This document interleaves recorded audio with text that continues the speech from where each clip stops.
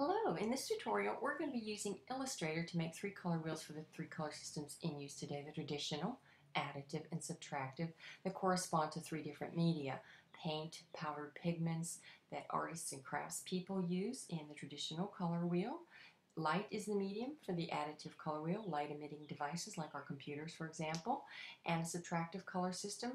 For example, the inks in our printers that we use every day on our desktop printers is is the medium used for the subtractive color wheel. Now, each system depends on the inherent physical properties of the medium being used. Mixing color works differently in each system, and so we're going to have a different set of primary colors for each one. We're going to be using a numerical naming system that corresponds to the 360-degree circle. We're going to be in the HSB slider mode here, HSB, in the color palette, so that we can look at these numeric numbers that correspond to the colors. Okay, and we're going to start with the traditional color wheel. Red is the first color, and most of us start with the painting colors when we're kids. Red, yellow, and blue paint is, jars of red, yellow, and blue paint are used in every elementary school class or kindergarten, or in our little home studios that we have when we're children, and we mix together these three hues, and we can produce any of the other colors, whether you're an artist using oil paints, watercolors, pastel, chalks. If you have these three colors, you can ostensibly mix all the other colors in the color wheel if they're just the right primary red, yellow, and blue. Okay, the second colors are going to be the secondary colors, and those colors are orange at 30,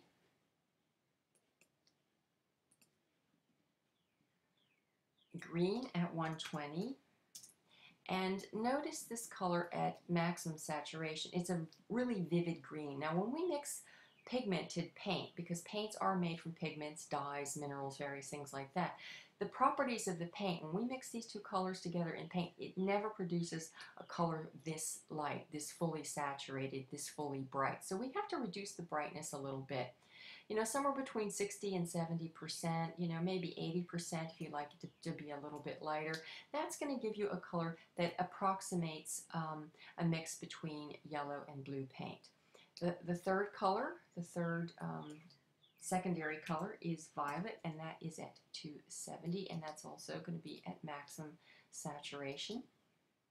Now we're going to mix the colors that are in between, and these are called the intermediate colors or the tertiary third colors. Okay, red-orange is at 15 because it's halfway between 0 and 30.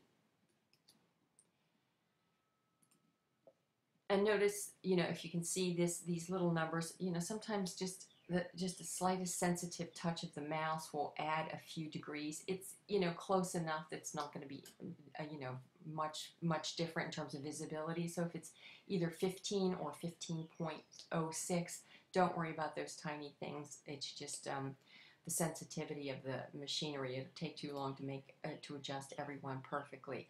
Okay, so halfway between orange at 30 and yellow at 60 is 45. That's going to give us yellow orange. And the color between yellow and green is going to be at 90, halfway between 60 and 120, 90.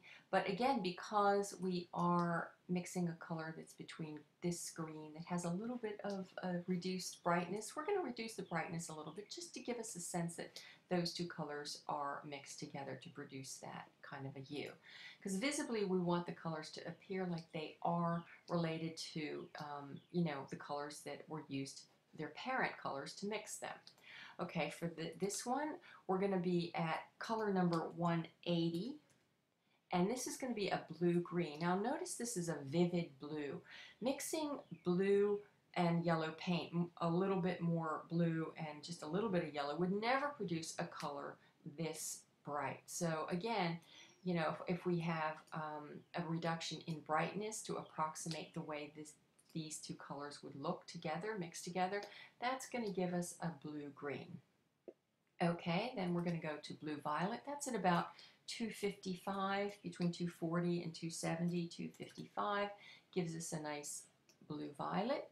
And this color is going to be somewhere between 300 and 330.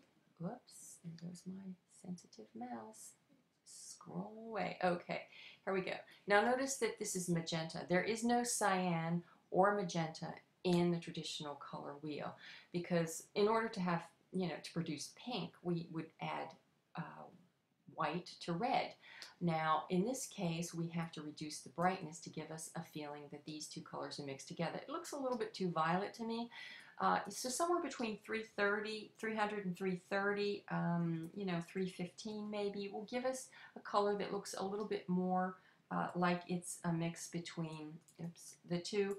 Or, 330, if that you like it a little bit more red, you can play around with the brightness a little bit, reducing the brightness, adjusting the brightness bar to give the color that you feel looks just about right. So I'm going to go right in the middle at 315 and call it a day. Okay, now we're moving on to the additive color wheel. Red, green, and blue are the primary colors in this color system. So we're going to start back at red, green. We have to have red, green, and blue light in order to mix all the other colors. Those combined wavelengths of light will produce the other colors. Okay, and the third color is going to be blue at 240. And these colors must always be in the additive color wheel at maximum saturation. Okay, the secondary colors are yellow at 60.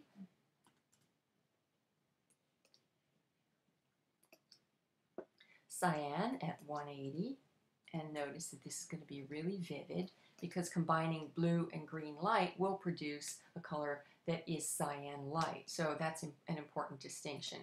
And the third color in this secondary color mix is magenta, and that is at 300, again at maximum saturation. Mixing blue and red light produces magenta. Mixing blue and red paint produces violet. So very important to know the difference. Okay, now the intermediary colors are similar, and we have orange at 30.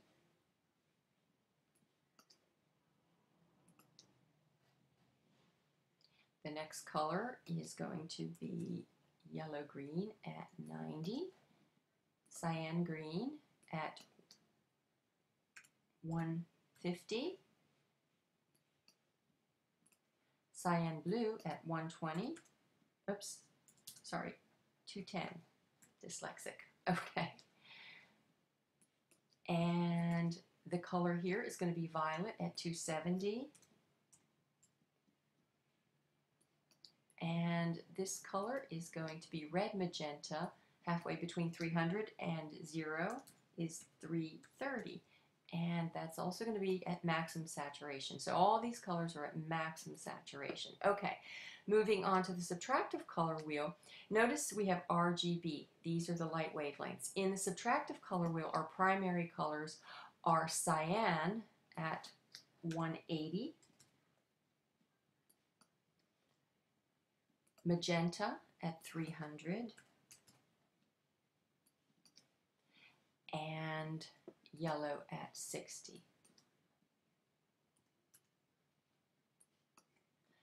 Notice that the secondary colors of the additive color wheel happen to be the primary colors of the subtractive color wheel.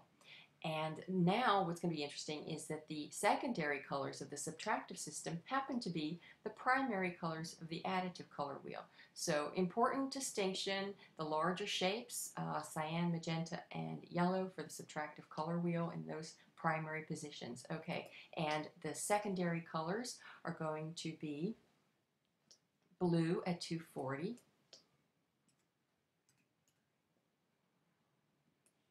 mixing cyan and magenta produces blue ink. We're using ink.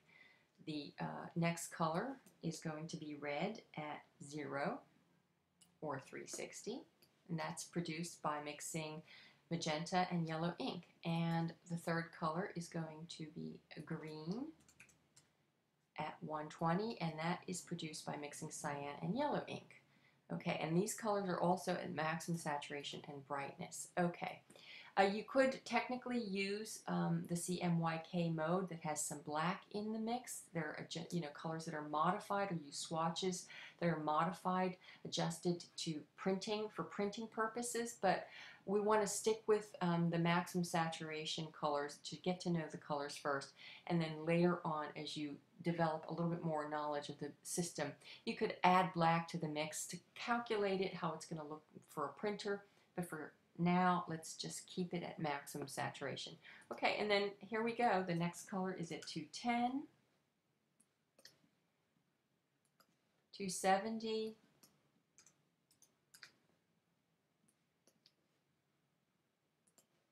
330, the red magenta,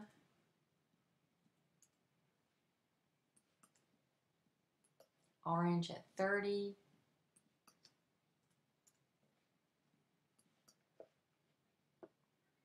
yellow green at 90, oops, and cyan green at, oops, here we go, cyan green at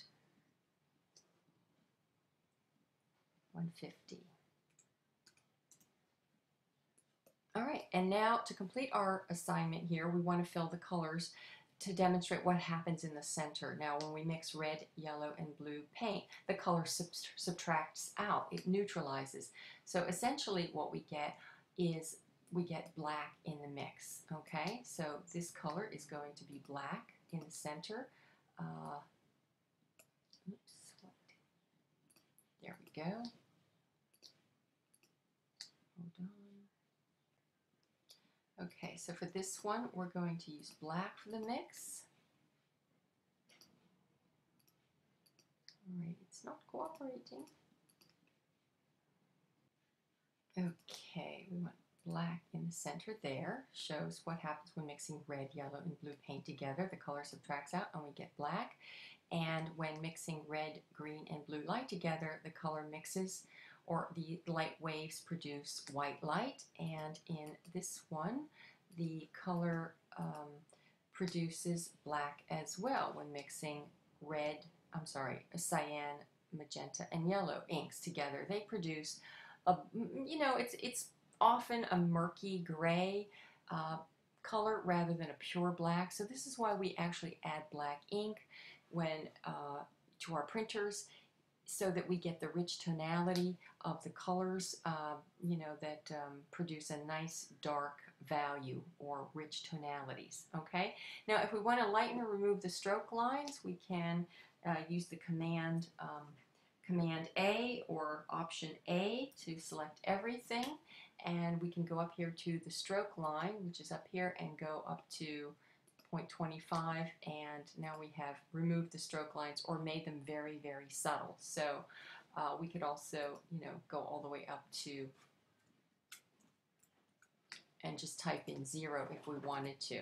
Okay, so there's no stroke line there. Okay, so now we have no stroke line, so either way, whatever way you like the way it looks, we now have 3 color wheels that are complete for this assignment. All right, let me know if you have any questions.